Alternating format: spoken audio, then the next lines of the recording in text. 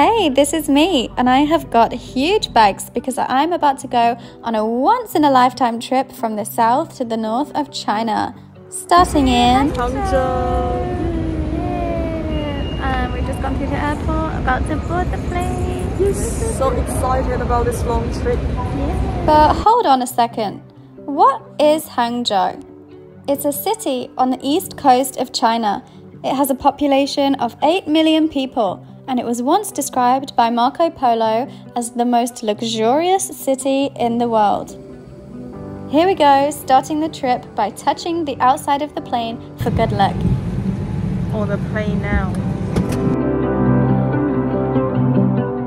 We set off on our 1 hour and 45-minute plane journey, touching down at 5 past midnight. Of course, we went through the airport, grabbed our bags, and took a taxi straight to our hotel. So we've arrived, and we couldn't find the hotel. It's pretty dark, and all the streets are so windy, going up and down little, mountain roads. But we'll have a look and see what our room is like. It's so quiet. First thing to do is register our passport with the hotel. They have to enter all of your details into their system and fill out quite a lot of paperwork, which does make it a little bit difficult to find a hotel for foreigners in China. So this is our room. It's actually only £18 a night. It's really cute and cozy. We have a little bed, some decorations. This is the bathroom. It's a toilet and a shower, but it only has one door, so we have a TV, and most importantly, we have a heating. We just arrived at our hotel. Yay. It's so cute. Oh my gosh. So nice. But outside, well, it's a bit spooky. Yeah, we drove through all the woods with the black trees. It's a bit like a horror movie, and then we ended up in just these winding roads, and then the taxi driver stopped. It was so dark, and we're like, oh, is this it? But actually we came in and it's so cute. Yeah, it's really nice. Yeah.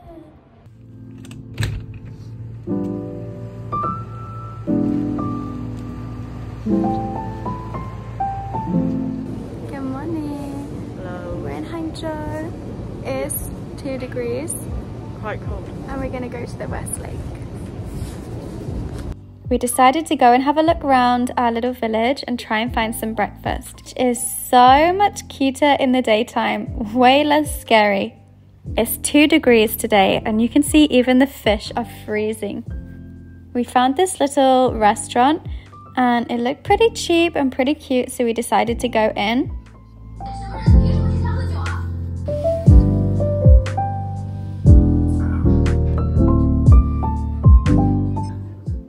Michelle had wontons. They came in a broth, and it had these little shrimps, seaweed, and spring onion. As you can see, there are so many tiny shrimps in there. Our table had these little jars with all different condiments in. There are different types of chilies and pickles, so you can add those into your dish to your taste. And that is why Michelle's is a bit of a different colour here. I had these fried noodles, which came with meat, but it's okay, I just gave it all to Michelle. So it came with these bamboo shoots, it had some spring onion and cabbage. Feels so much better. Why? Finally feel satisfied. Haven't eaten for so long. Not so cold anymore.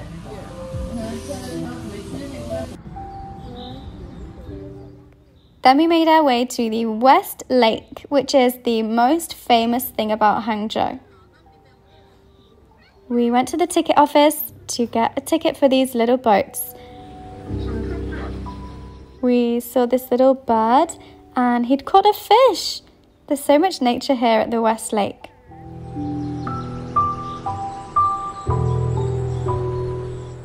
Going onto the boat, it really just feels like you're walking onto a restaurant or some building. It's very beautiful. The decoration is beautifully carved.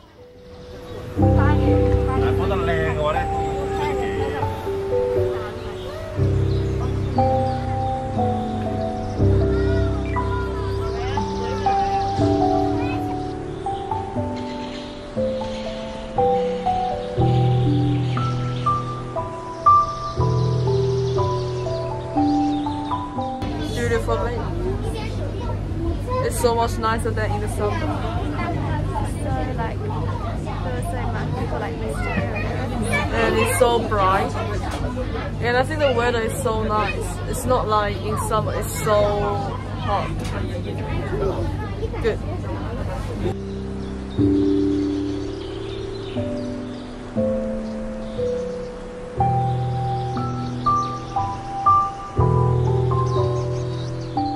We arrived at the location of the landscape on the Wang Kwai note. So we've just arrived at the Wang Kwai location. And we can show you. It's so beautiful.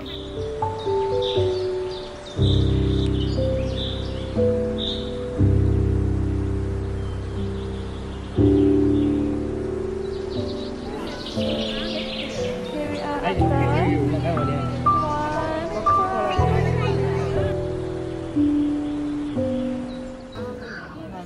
cold? Feel better now. What happened? Because I got a cane.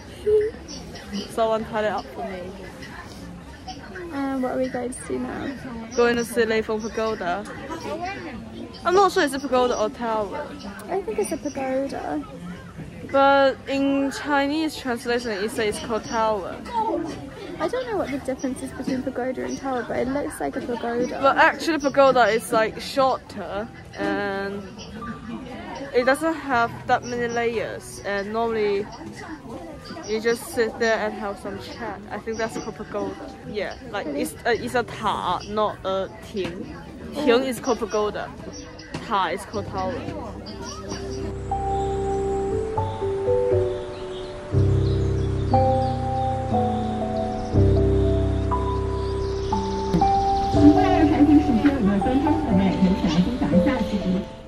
On the way, we were walking around the gardens and we found so many beautiful plants. This place is full of little streams and bridges. And the best part, these ducks! Come closer. Yeah, come closer. I have never seen ducks like this before in my life. They're so majestic, the colours, they just feel like royalty of ducks. And they even had koi fish swimming underneath.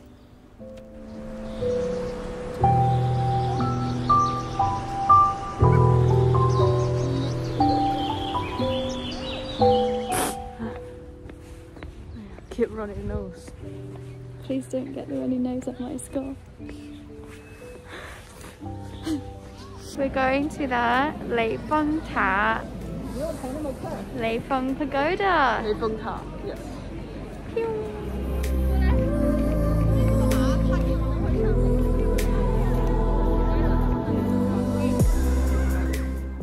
But first, time to get some food. We saw this little stall and it smelled so delicious, so we decided to go and get 2 sticks of this tofu. It's very nice. What is it?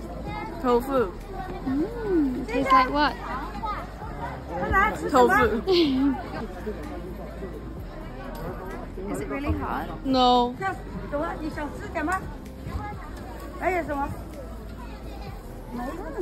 It's nice. Salty.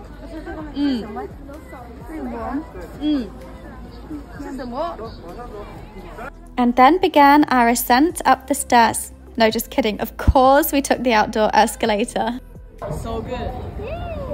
Arriving. Be careful.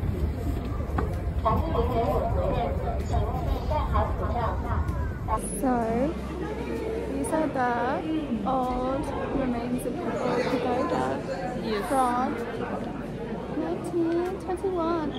It broke at 1921, so I'm not sure when they built the old pagoda. But anyway, older than me.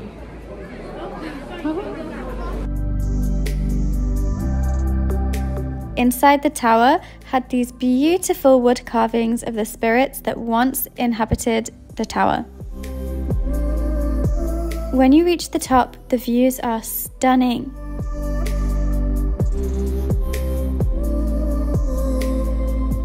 You can even see Lin Yin-Si Temple, which we'll be visiting tomorrow. As you can see here, it is super high. Here you can see the smoke from the incense burning below. With this view of the West Lake, you can really appreciate its size and beauty, just how breathtaking it is.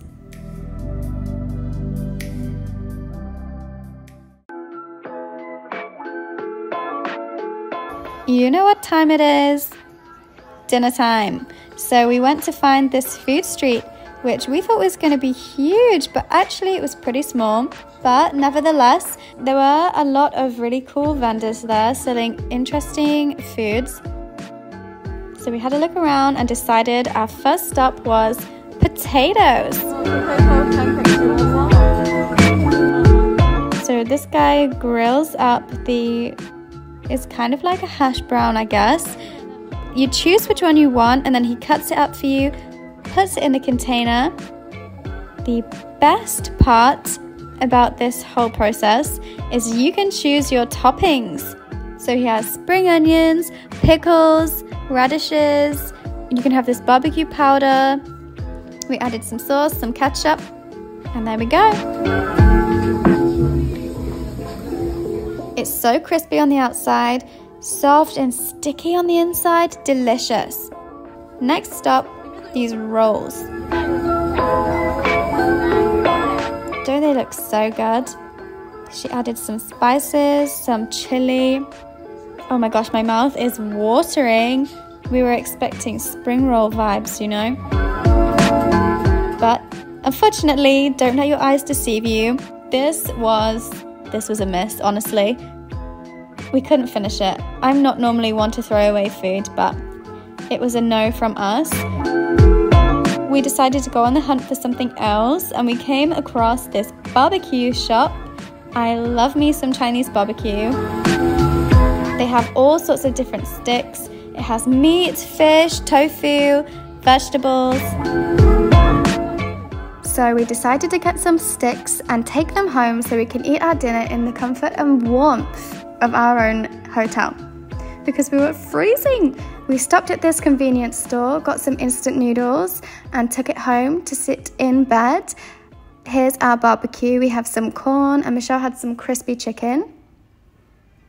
And this is a Korean rice cake. Absolutely delicious. Wait and hear the crunch.